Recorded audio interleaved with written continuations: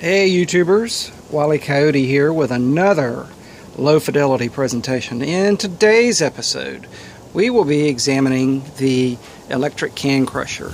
Now, this is a way to get rich drinking beer, or at least that was my justification. Now, this device is not something that I invented.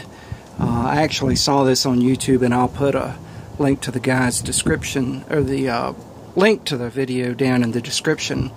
The difference with the one that I built is that I do not have much in the way of metalworking capability, so I had to build the majority of mine out of wood and PVC, as you can see.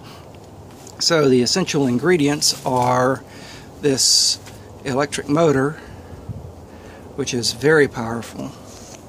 I bought this off of eBay. I don't remember exactly what I paid for it, but it seemed like it's by far and away the most pricey of the parts in this thing.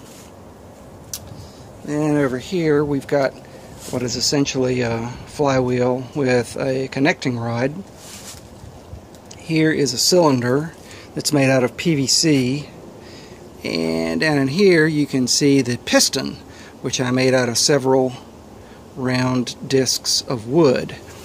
And then over here you can see there's a big bag that is clipped onto this frame here, and that is where the crushed cans drop into. So, without further ado, let's give her a whirl.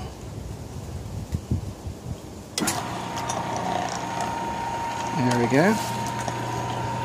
You can see the piston, and there's a slot in the bottom where they drop, so let's see what we do.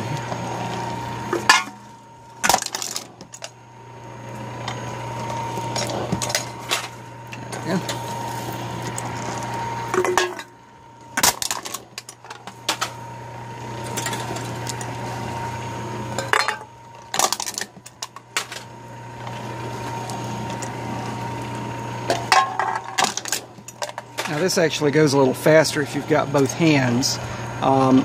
Even though it is kind of slow, it is very satisfying. And gee, all I need to do now is get busy. Thanks for watching.